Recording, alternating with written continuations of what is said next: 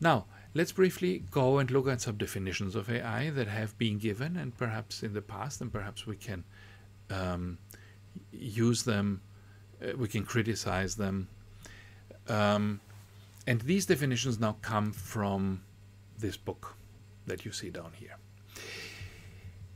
The first definition would be systems that do things that require intelligence of humans. This is a kind of definition of AI that tries to relate what systems do behaviorally to what humans do. So you would say the definition of Finlay-Dix here, AI is concerned with building machines that can act and react appropriately, adapting their response to the demands of the situation. Such machines should display behavior compatible with that considered to require intelligence in humans. Actually, this definition, I think, is not from the book here. This definition is from the Finlay-Dix book, which you will find in Moodle, in the reading list in Moodle. If you're taking my course, otherwise just look it up in Google. Now this I think comes from the artificial intelligence book, the act of creating machines that perform functions that require intelligence when performed by people. Think for a moment, how can you criticize these definitions? Is this a good definition? Look at the Kurzweil definition down there. The act of creating machines that perform functions that require intelligence when performed by people. Is this really a good definition? What do you think? Okay, so I assume you have stopped the video, thought about it. Now let's see what we can say about that. The first definition, behavior compatible with what is considered to require intelligence in humans. This obviously has some problems, right? To add two numbers would be an example. Behavior compatible with what is considered to require intelligence in humans. To add two numbers certainly requires intelligence in humans, but a calculator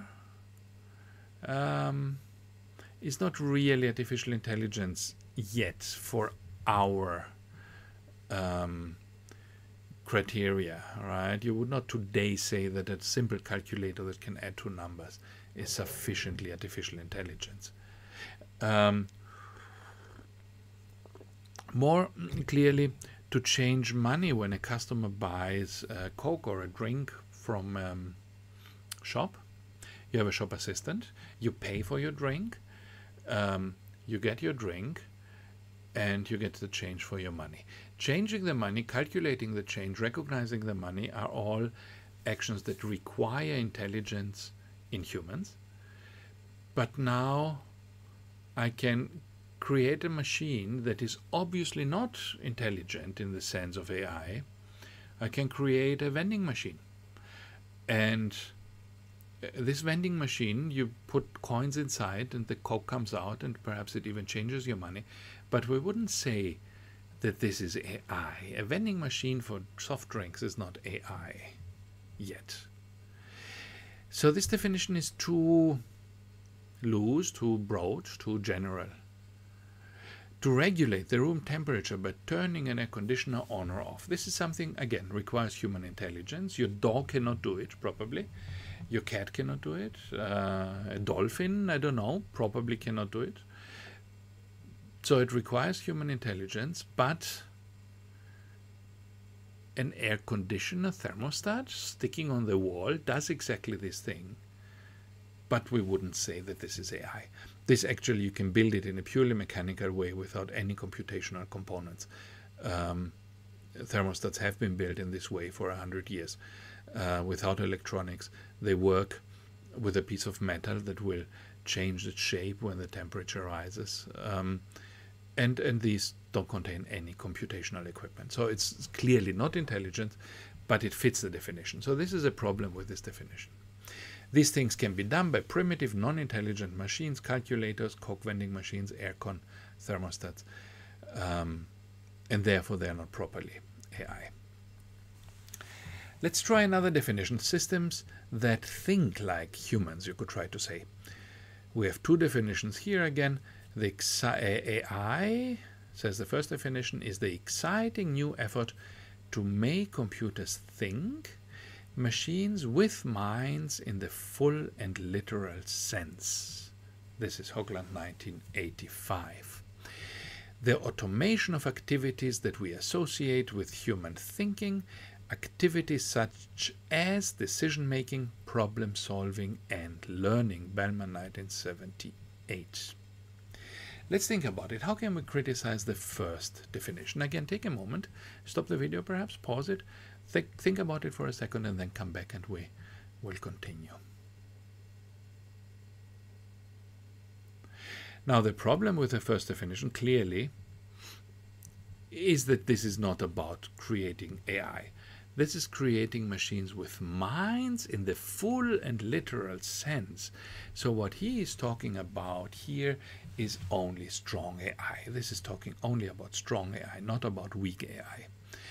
And this is an unachievable, for the moment, goal, to create a machine with, in the full and literal sense, a mind. That doesn't seem to be something that we know how to do. A Tesla car, which is one of the, or a self-driving car in general, is one of the most advanced kinds of AI that we have. Nobody would say that it contains a literal mind.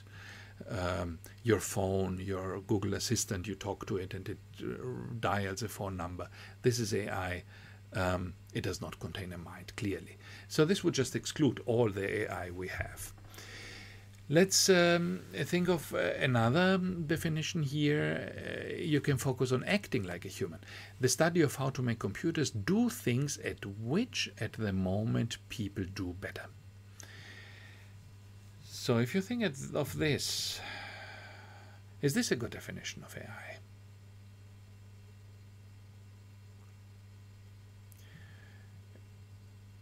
Can you come up with a criticism? AI is the study of how to make computers do things at which at the moment people are better. So this would be, things like digestion. My, eating a cookie and it coming out from another opening in a different physical way, appearance and chemical composition.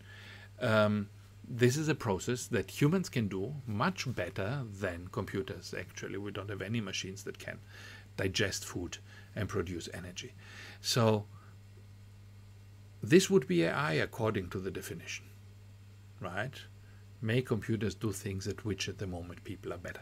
So you see from this definition it's completely missing the element of the mental, of this talking about intelligence, talking about mental processes. Things is bad in every definition, right, as a word, because things is such a general word. At which people are better. You could also say, football playing, or and if you make a machine that plays football better than humans, then this would be AI. It would not necessarily be AI. It would be a good sporting machine or sportsman simulation machine or sports robot.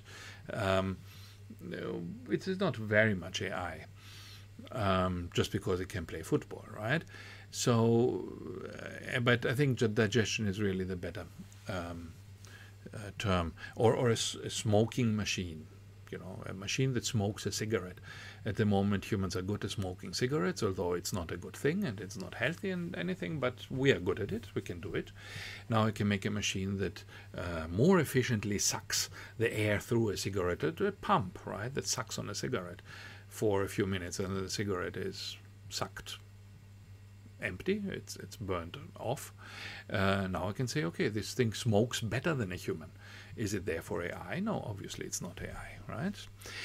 Also, this has another problem. It is self-defeating, right? As soon as machines get better at humans at some activity X, doing X will stop being an example of AI. This is a big problem in actual AI, because at all times people would say adding 2 and 2 is a question of AI. If a computer could add 2 and 2, it would be intelligent. Now we have all these cheap calculators that can do it, and we say this is not AI. Now let's make a program that plays chess for a long time. Again, people said playing chess is an example of AI.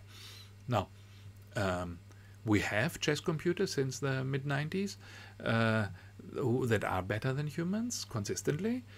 So now it would look like suddenly playing chess is not AI anymore because people are not better at it anymore.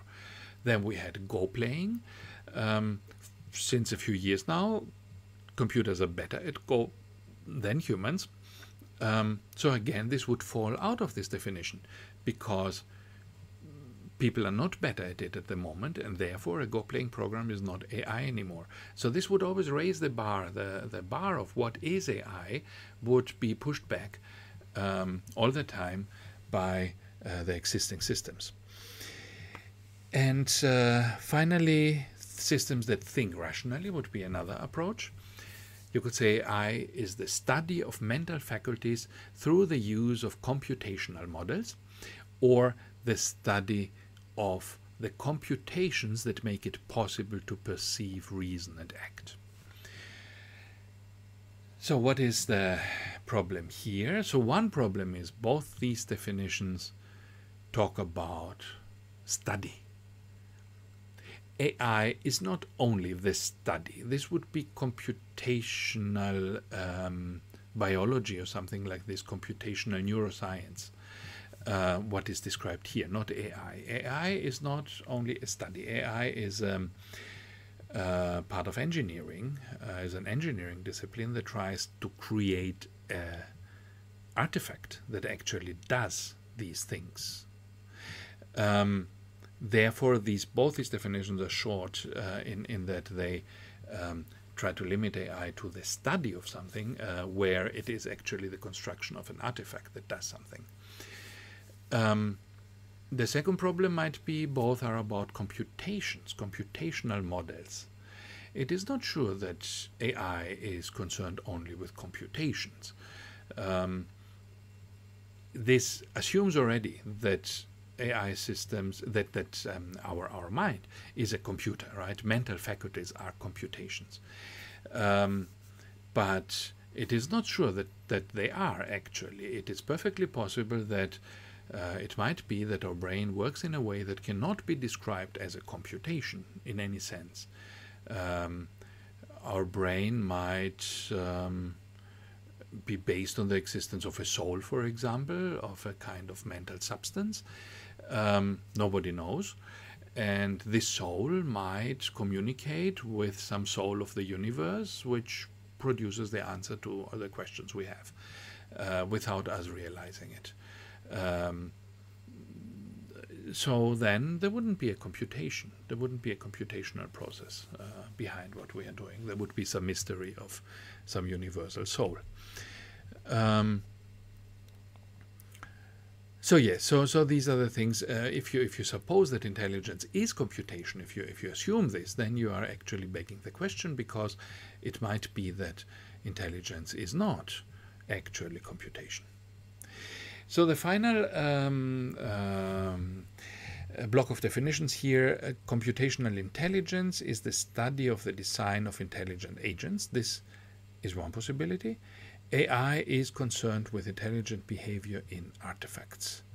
So what are the problems of these two definitions? Do you see how these are problematic of definitions as definitions of artificial intelligence? Think about it for a moment. This is pretty obvious what the problem is here, right? They're both circular, right? Clearly.